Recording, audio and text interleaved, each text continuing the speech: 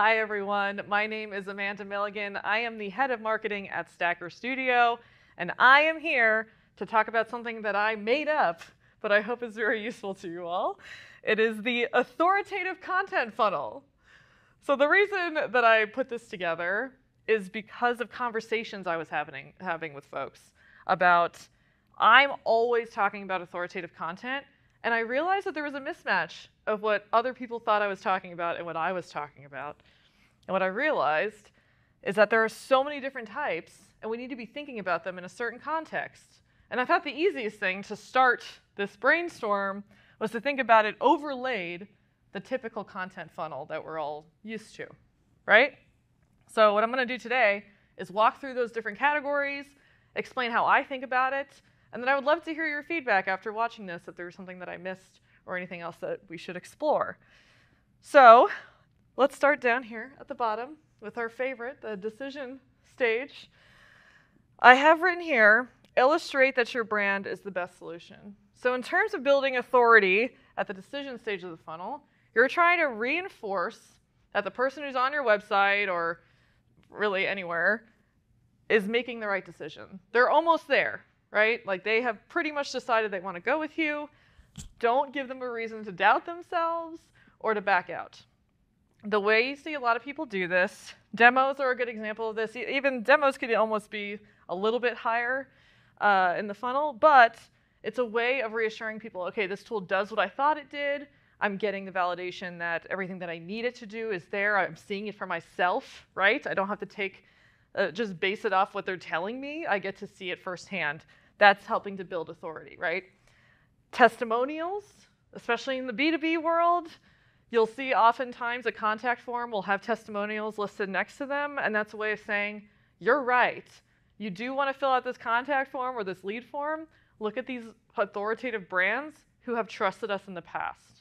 So they're leveraging the authority of their previous or current clients to show that they work with great businesses like yours and to validate that you're making the right decision. Same thing with reviews, right?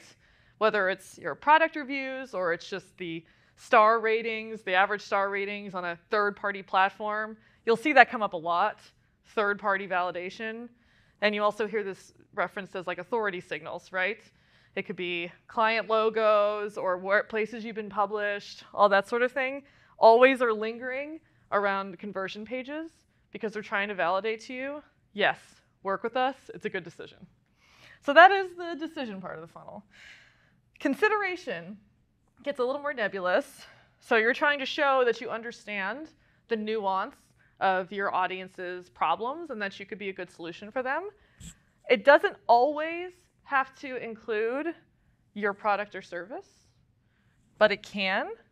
However, what it does need to do is reflect that you have a very good understanding of your buyer personas and your potential customers, right? So a lot of the examples are case studies. That's a little more branded, right? But you're showing, I know what your problem is, and I can show you how we did this, again, for other companies similar to yours and how we were successful, right? But then you also have more top like higher in the funnel, I don't know how to say that, higher in the funnel examples of how-tos or guides.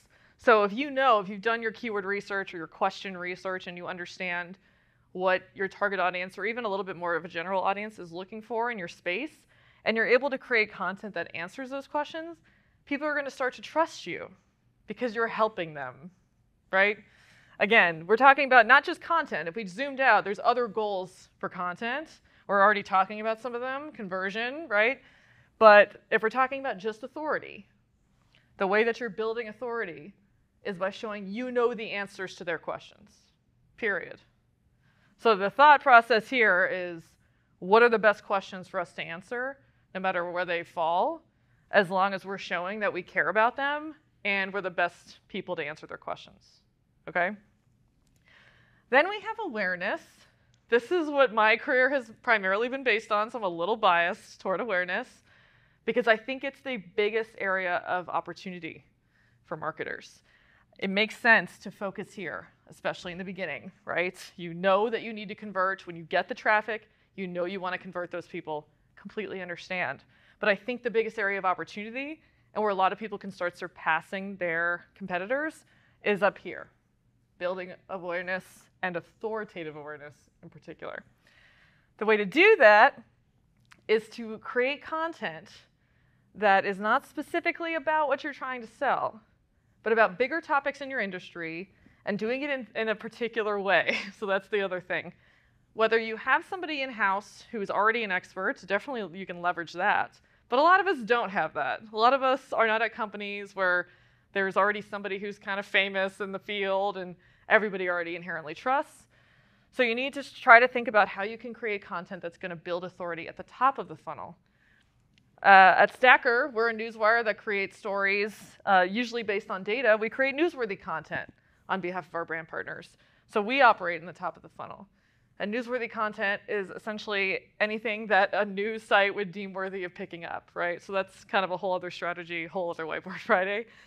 But any kind of original data applies as well. A lot of companies will run surveys or they'll use internal data and share that.